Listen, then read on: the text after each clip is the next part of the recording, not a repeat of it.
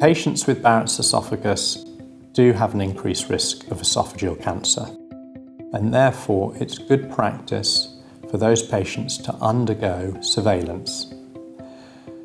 Surveillance is undertaken by endoscopy, which is a telescopic examination of the esophagus. The procedure usually takes about 10 minutes and involves careful inspection of the lining of the esophagus. Now, the frequency at which surveillance should be undertaken, i.e. how often, should be between 2 and 4 years. Now, this is dependent upon the length of the Barrett's esophagus and also the type of cells within the esophagus.